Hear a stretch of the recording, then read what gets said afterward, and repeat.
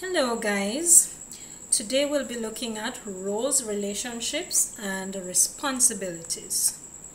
Now, depending on an individual's status within the family, the roles, relationship and responsibilities may deviate.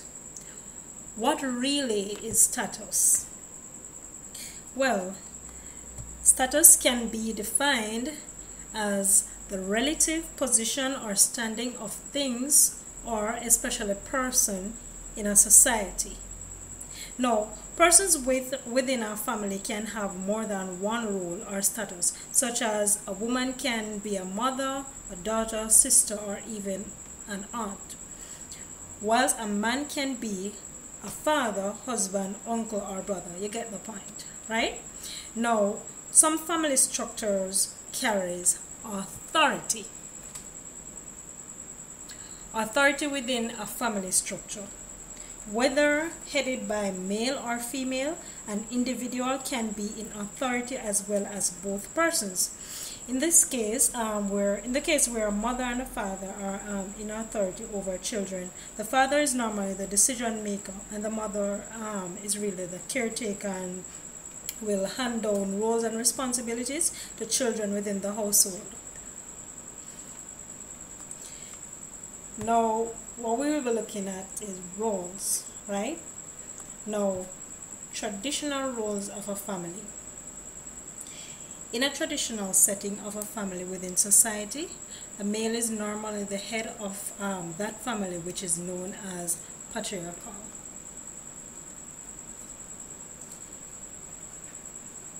You have for adult male roles, the male is normally the breadwinner.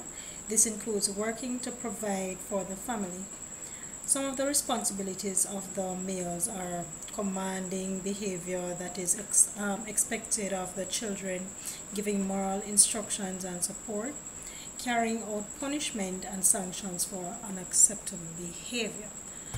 Next is the adult female roles, right?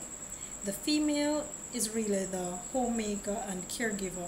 She nurtures children, catering for emotional needs, as well as she is responsible for socializing children to fit in the wider society.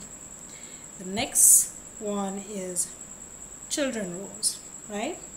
Now, traditional roles of children are to do household chores, running errands like to the grocery shop, and you also have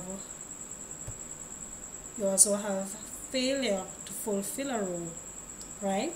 Now, failure to fulfill a role can be based on multiple roles, which can cause negligence of other important roles. Now, we're moving on to relationships. Now, in relationships, conflict may arise if one neglects their roles or responsibilities. Conflict is a natural part of human interaction, especially within the family. Hence, this is expected since this is where we all feel our time is being demanded mostly. Our energy and emotions are often used up. Individuals with different personalities at different stages of development living the same space. Right? So that's conflict. Now, the other is learning about oneself.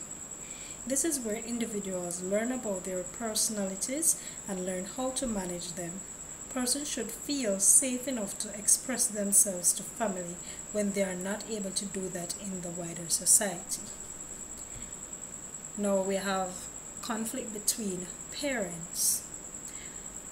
To avoid disagreement between parents, they must first learn to agree on their given roles and responsibilities, balance of relationship with family life.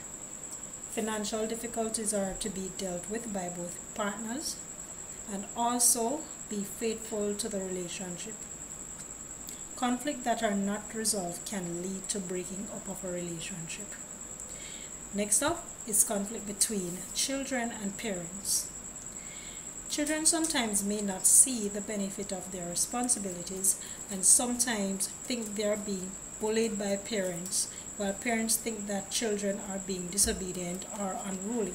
This cause conflict between the two, right? So we're going to move on to conflict between siblings. Now, this can simply be based on different personality types and different stages of development. This kind of conflict, it is inevitable.